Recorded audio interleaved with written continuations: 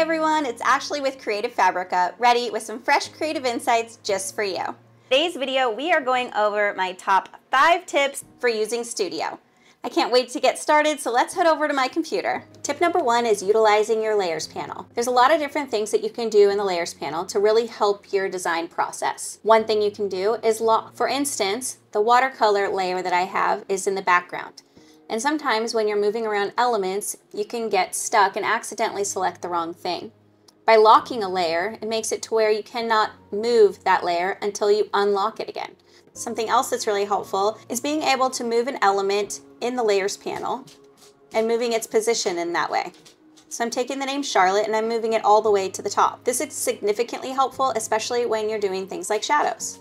For instance, let's say I wanted to add a shadow to the name Charlotte. I would just copy the name Charlotte, turn the name black, reduce the transparency down, and now I need to move the name behind. So I will grab the name and I will move it behind. Now I can easily just grab and nudge into the correct spot. After you have made your design, or maybe even during your design, you'll notice that your layers panel is really full and it can get a little disorganized. One way of keeping things organized is grouping things together. Let's say that I wanted to group all the elements together. We can do this by selecting the bottom layer, holding the shift key down, and then selecting the top layer. This selects every single element in between, and then I can group. Now we have a much more tidy layers panel. Tip number 2 is using the color picker effectively. You can use the color picker to basically choose any color that you can see. As you can see, I'm selecting the mermaid here, going up to the color picker tool, and I can just select the background and it automatically changes the mermaid to the same color as the background here. I can also select the eyedropper tool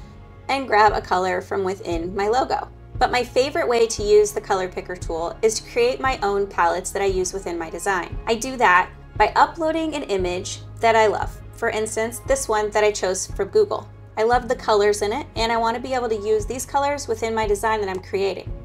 So what I do is I will grab the image, put it within my canvas, and then I will go over to elements, down to circles, and I will grab however many colors there are within my design.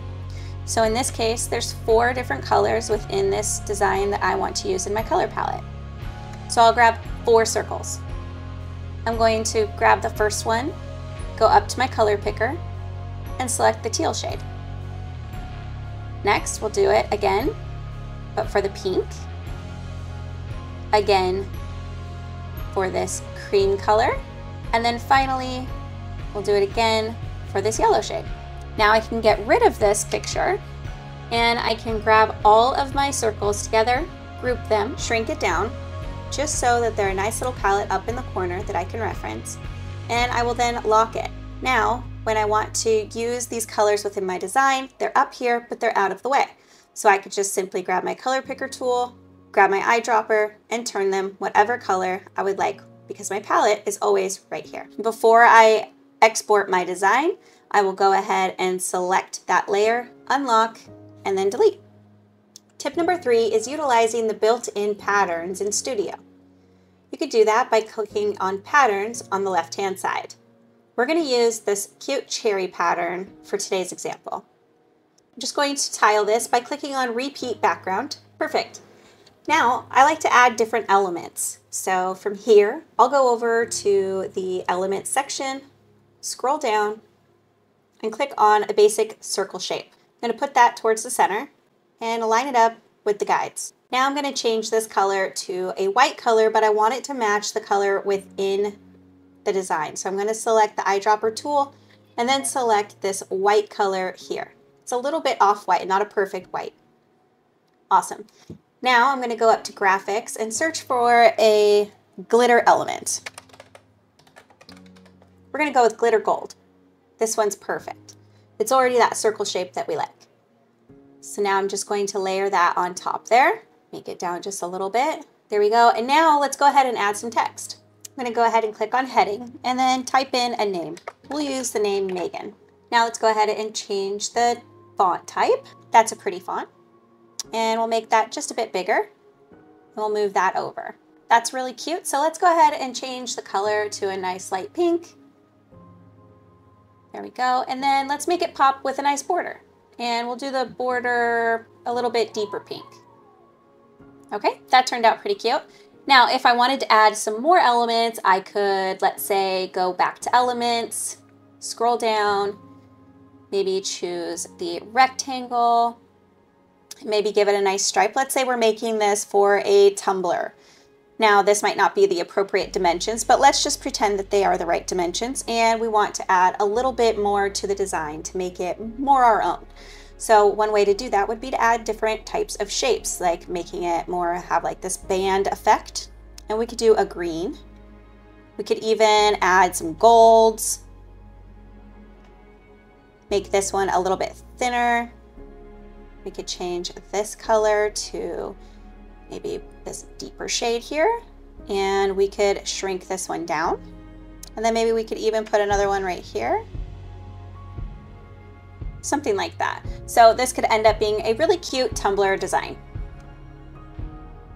Tip number 4 is using the background removal tool for more than just getting rid of the white space. The background removal tool is so awesome because it has a way of knowing what is the main object that you're trying to keep and what you're trying to get rid of. All I have to do is select the image, click on the background removal tool, and now I just have the astronaut. So I can use just the astronaut in another way within the design. I could choose to, let's say, make it look like he's sliding out of the galaxy, right? So we can put this behind and then arrange him in a way where he looks like he's sliding. So we can take him and move him like this. And now he's sliding out of the Milky Way.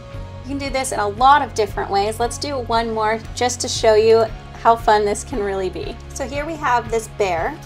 Let's just go ahead and make him larger. Beautiful, beautiful bear. And we're going to remove the background. Now we have just our bear. Now let's go ahead and add this beautiful eagle scene of the eagle soaring above. And we're going to put this behind the brown bear. Perfect. Now let's align this just a bit, and now we've combined two different beautiful nature graphics into one beautiful illustration. Tip number 5 is using the built-in photos.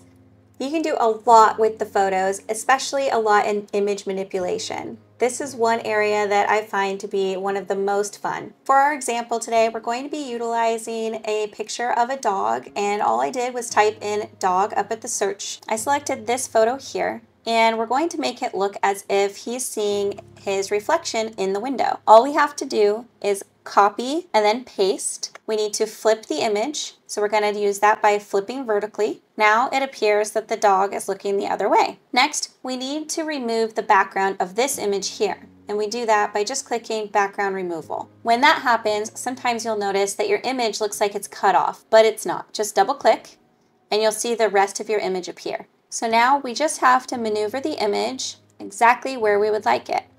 So I'm going to put his reflection right about here. I'm going to double click it so that I can see the rest of the image. And now I'm going to be moving this over so that I can make sure that I can see the entire image. There we go. From here, I'm just going to click off, and now we have a dog staring at himself basically, but now we need to lower that transparency down so that it looks more like a reflection in the window. So I'm going to go up here to transparency and just reduce it to where it looks as if he's looking at his reflection. I'd say right about there. Well, I hope you enjoyed today's tips. If you did, please let us know what your favorite one was down below. Before you head out, make sure to hit the like, subscribe, and don't forget to hit the bell so that you get notified every single time we post a video. Thank you so much for being part of our Creative Fabrica family, and we'll see you guys in the next video.